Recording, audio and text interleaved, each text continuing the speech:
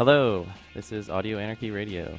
Continuing with our series that introduces various concepts from anarchist perspectives, today we are going to be talking about property.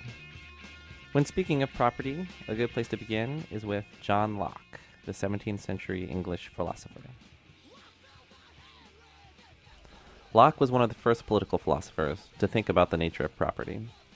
He struggled with the concept of private property, given that he believed God gave the earth to mankind, not certain individuals. In his words, quote, God gave the world to men in common, but since he gave it to them for their benefit, and the greatest conveniences of life they were capable to draw from it, it cannot be supposed he meant it should always remain common and uncultivated. He gave it to the use of the industrious and rational, and labor was to be his title to it, not to the fancy or covetousness of the quarrelsome and contentious. He that had his good left for his improvement, as was already taken up, needed not complain, ought not to meddle with what was already improved by another's labor. If he did, it is plain he desired the benefit of another's pains, which he had no right to, and not the ground which God had given him in common with others to labor on, and whereof there was as good left as that already possessed, and more than he knew what to do with, or his industry could reach to. End quote. So it is not the land that God has given us that an individual is laying claim to, but rather the product of an individual's labor. By claiming property, we are claiming individual entitlement to the product of the work that we do, not the common gift of God. By his logic, a plowed field has value because of the labor that one invested in plowing it, and that is why one would claim it as his or her own. Locke makes it clear that this is based on the assumption that there is always, quote, good left. In his words, quote, nor was this appropriation of any parcel of land, by improving it, any prejudice to any other man, since there was still enough, and as good left, and more than the yet unprovided could use, so that, in effect, there was nevertheless left for others, because of his enclosure for himself. For he that leaves as much as another can make use of, does as good as take nothing at all. Nobody could think himself injured by the drinking of another man, though he took a good draught, who had a whole river the same water left to quench his thirst. And the case of land and water, where there is enough of both, is perfectly the same. End quote. He continues to add that the process of enclosure actually helped to preserve the state of abundance. He claims that a man can live on 10 acres of cultivated land, where he would most likely require 100 acres of uncultivated land in order to maintain the same level of sustenance. Hence, when one encloses 10 acres of common land, one is not taking 10 acres, but giving 90. Of course, at this point, we're only talking about the means that one uses to sustain oneself. In his words, quote, before the appropriation of land, he who gathered as much of the wild fruit, killed, caught, or tamed as many of the beasts as he could, he that so employed his pains about any of the spontaneous products of nature, as any way to alter them from the state which nature put them in, by placing any of his labor on them, did thereby acquire a propriety in them. But if they perished, in his possession, without their due use, if the fruits rotted, or the venison putrefied, before he could spend it, he offended against the common law of nature, and was liable to be punished. He invaded his neighbor's share, for he had no right, farther than his use called for any of them, and they might serve to afford him conveniences of life. The same measures governed the possession of land too. Whatsoever he tilled and reaped, laid up and made use of, before it spoiled, that was his peculiar right. Whatsoever he enclosed and could feed and make use of, the cattle and product was also his. But if either the grass of his enclosure rotted on the ground, or the fruit of his planting perished without gathering and laying up, this part of the earth, notwithstanding his enclosure, was still to be looked on as waste, and might be the possession of any other. End quote. So did you hear that? This bourgeois thinker, who influenced the very foundations of the United States and all subsequent property law, asserts that all those companies who are filling their dumpsters with unsold produce every night, as well as the United States government itself, which subsidizes agriculture by buying up surplus grain and letting it rot away in silos, is stealing from us. Even from Locke's bourgeois perspective, he's calling us to the barricades right now. Locke admits that the introduction of money into society changed the shape of property. Using money, it becomes possible for one to freeze one's labor into a durable form represented by precious metals, or in the case of today, currency. Once this possibility was introduced, the potential size of an individual's enclosure is no longer limited by fruits, vegetables, or livestock that will rot away in time. Whereas before, if I used 1,000 acres to grow fruit that would rot away before I could eat it all, I was stealing from the common gift of God. If, on the other hand, I trade all of my surplus fruit for precious metals, which are durable and will not rot, I have wasted nothing. Locke imagines a large island where there is an incredible abundance of resources, but nothing that is so scarce or durable that it could be used as a form of money. On this island, Locke realizes, there would never be any incentive for an individual to use more land than one would require for one's personal needs, because there would be no way to crystallize any extra labor performed into a more durable format. So here Locke is admitting that the emergence of money and trade threw a crimp into his logic on property. But he continues to rationalize his justifications by claiming that since gold and silver have no inherent value beyond what we've bestowed on them, all of us have voluntarily consented to this expansion of property by agreeing to accept the value of currency. In his words, quote, "But since gold and silver, being little useful to the life of man in proportion to food, raiment, and carriage, has its value only from the consent of man, whereof labor yet makes in great part the measure, it is plain, that men have agreed to a disproportionate and unequal possession of the earth, they having, by a tacit and voluntary consent, found out a way how a man may fairly possess more land than he himself can use the product of, by receiving in exchange for the overplus gold and silver, which may be hoarded up without injury to anyone, these metals not spoiling or decaying in the hands of the possessor." End quote. So, this is about as far as Locke can take us. Pierre-Joseph Proudhon was a 19th century thinker who questioned the bourgeois foundations of property. He was the first person to call himself an anarchist, claiming that anarchy is order. He was referring to what he called the natural order of true unity from below, rather than a false unity brought about by constraint. The phrase anarchy is order is thought to be the origin of the Circle A. He is well known for exclaiming that property is theft, and starts his book, What is Property, by saying, "If I were asked to answer the following question, what is slavery, and I should answer it in one word, it is murder, my meaning would be understood at once. No extended argument would be required to show that the power to take from a man his thought, his will, his personality, is a power of life and death, and that to enslave a man is to kill him. Why, then, to this other question, what is property, may I not likewise answer, it is robbery, without the certainty of being misunderstood, the second proposition being no more than a transformation of the first." End quote. Proudhon's thoughts on property depend on a distinction between property and possession. For him, property is ownership by a landowner or a capitalist that is derived from conquest or exploitation and is maintained through the state, property laws, and an army. On the other hand, possession is ownership of a home, land to cultivate, or tools of a trade that excludes control over the lands and lives of others. In his words, quote, "There are different kinds of property. First, property pure and simple, the dominant and seigneurial power over a thing, or, as they term it, naked property. Second, possession. The tenant, the farmer, the usufructuary are possessors. The owner who lets and lends for use, the heir who is to come into possession on the death of a usufructuary, are proprietors. If I may venture a comparison, a lover is a possessor, a husband is a proprietor. This double definition of property, domain and possession, is of the highest importance, and it must be clearly understood in order to comprehend what is to follow." End quote. Proudhon wonders how property became an accepted natural right. When categorized along with natural rights like life and liberty, property doesn't seem to fit in.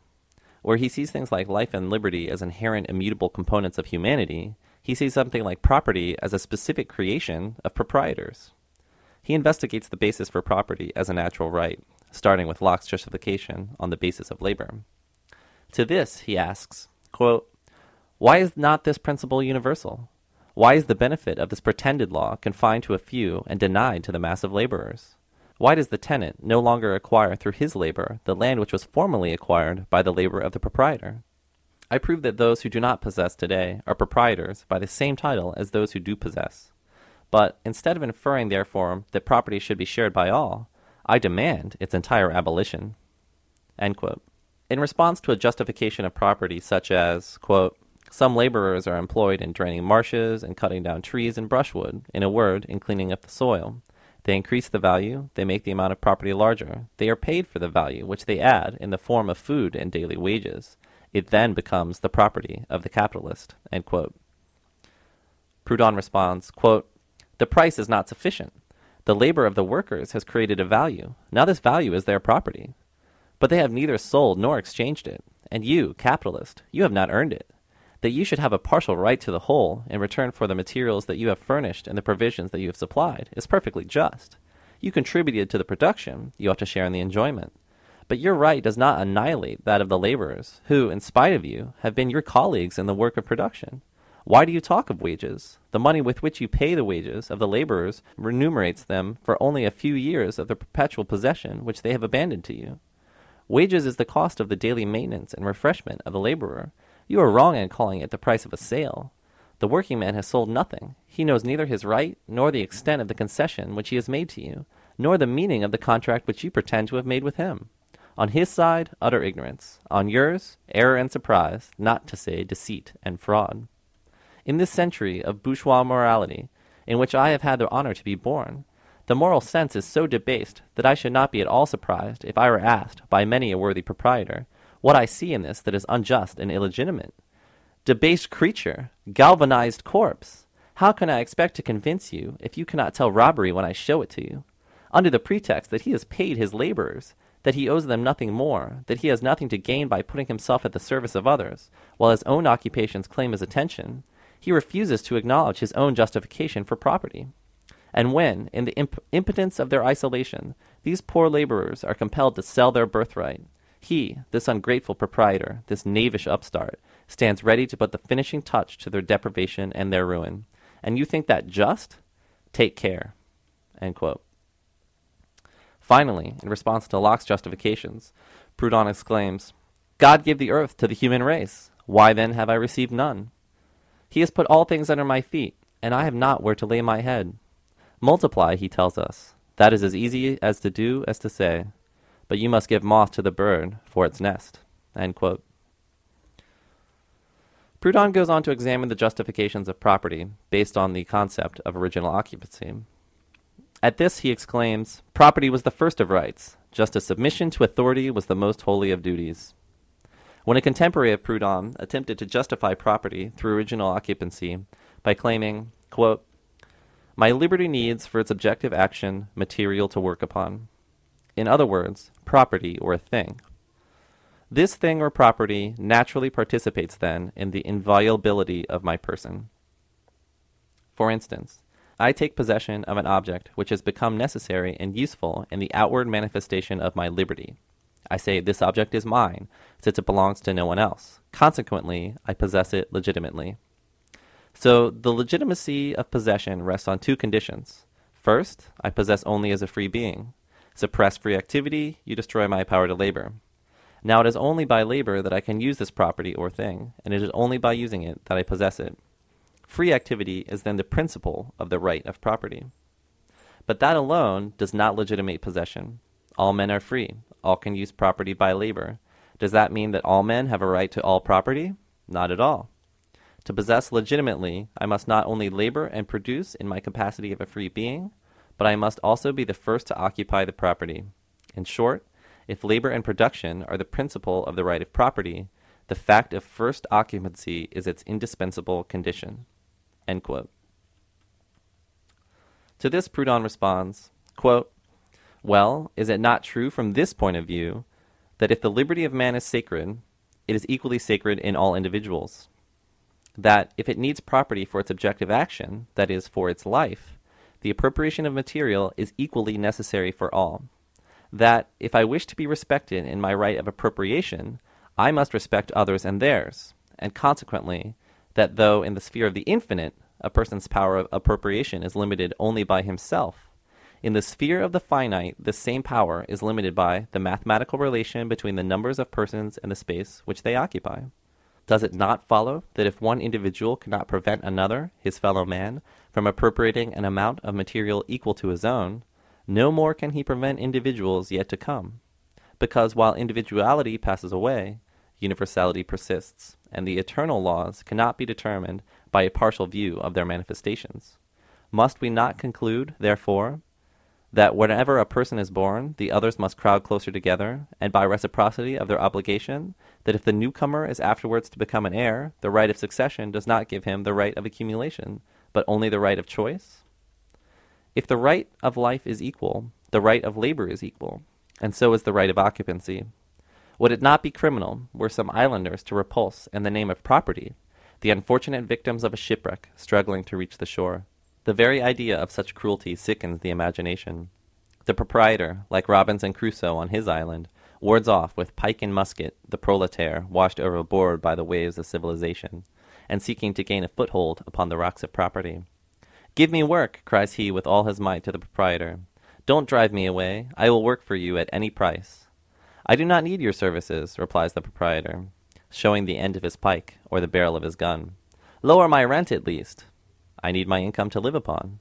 "How can I pay you when I can get no work?" "That is your business." Then the unfortunate proletaire abandons himself to the waves, or, if he attempts to land upon the shore of property, the proprietor takes aim and kills him. The right of property, provided it can have a cause, can have but one. I can possess by several titles. I can become proprietor only by one. The field which I have cleared, which I cultivate, on which I have built my house, which supports myself, my family, and my livestock, I can possess.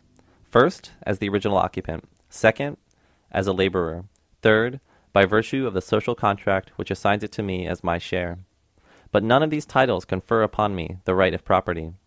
For, if I attempt to base it upon occupancy, society can reply, "I am the original occupant." If I appeal to my labor, it will say, "It is only on that condition that you possess." If I speak of agreements, it will respond, "These agreements establish only your right of use." Such, however, are the only titles which proprietors advance. They never have been able to discover any others. Indeed, every right supposes a producing cause in the person who enjoys it. But in man who lives and dies, in the son of earth who passes away like a shadow, there exists, with respect to external things, only titles of possession, not one title of property. Why, then, has society recognized a right injurious to itself, where there is no producing cause? Why, in according possession, has it also conceded property? Why has the law sanctioned this abuse of power?" End quote. There is, of course, a major distinction between what Proudhon was advocating and the likes of the state socialists. As he said, instead of inferring therefrom that property should be shared by all, I demand its entire abolition. Proudhon considered the state socialists of the time to be the worst proprietors, seeing state ownership as the most degenerative case of capitalist exploitation. In his words, quote, "I see in it a barrier to liberty, the free disposition of the soil taken away from him who cultivates it, and this precious sovereignty forbidden to the citizen and reserved for that fictitious being, without intelligence, without passion, without morality, that we call the state. By this arrangement, the occupant has less to do with the soil than before. The clod of earth seems to stand up and say to him, 'You are only a slave of the taxes. I do not know you.'" End quote. Proudhon was also opposed to libertarian notions of collectivism. He only favored association where association was necessary, as the organic combination of forces. Operations that required specialization and many different workers performing their individual tasks to complete a unified product required association. This is because the workers would be inherently dependent on each other, and without association, the workers are related as subordinate and superior, master and wage slave. Proudhon considered this to be free association, and did not favor what he called the cult of association, which would require everyone to collectivize for the sake of collectivization. He felt that operations which could be performed by an individual, such as the artisan or peasant, without the help of specialized workers, did not require association. This is the origin of his saying that property is freedom, where here he is referring to property as possession. Peter Kropotkin was one of the first proponents of anarchist communism. He looked at the world of individual autonomy and personal possession that Proudhon had imagined and further questioned its basis. He noted that all of society's labor was intimately tied together in a myriad of ways, and that even apparently isolated groups were not functioning as autonomously as they seemed.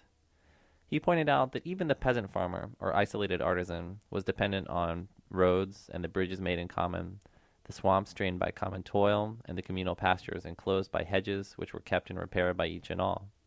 If the looms for weaving or the dyes for coloring fabrics were improved, all profited. So even in those days, a peasant family could not live alone, but was dependent in 1,000 ways on the village or the commune. He continued that in the industrializing world, these connections are even more complicated and tight-knit. Kropotkin felt that this demonstrated the instruments of labor to be a common inheritance, and that this was in direct contradiction to wages or even collectivist remuneration. He felt that the common possession of the instruments of labor must necessarily bring with it the enjoyment in common of the fruits of common labor. He saw enough for everyone and proposed that those currently in control of property were resting on a centuries-old foundation of appropriated common labor. He thought that the amount of work necessary to track people's ongoing labor was less efficient than just having a fully communitarian society where everything was freely available to everyone. So, contrary to Proudhon, Kropotkin did not feel that one was entitled to the product of one's labor, but rather to whatever one's needs may be. Kropotkin advocated a gift economy, where everything would be available to anyone. He often pointed out that in situations of crisis, people regularly banded together to help each other and lend services without thought of remuneration, often with amazing and beautiful results. He imagined a world where everyone was always united by such a common cause. In conclusion, there's a long history of anarchist thought on the nature of property and possession. Proudhon has interesting ideas about property existing both as an act of theft and a liberating force. Kropotkin has interesting ideas about the interconnectedness of it all and of the potentials for a beautiful communitarian world.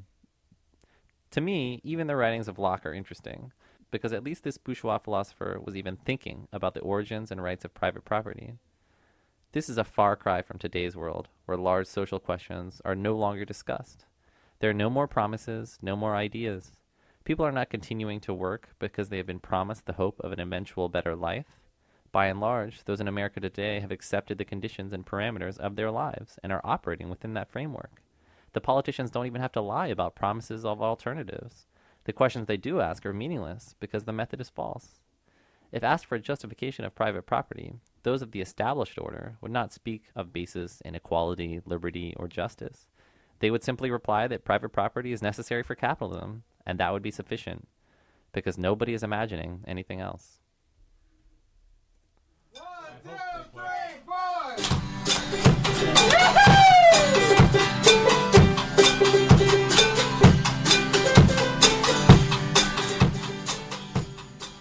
That's it for our discussion on property. Check out Audio Anarchy on the web at audioanarchy.org.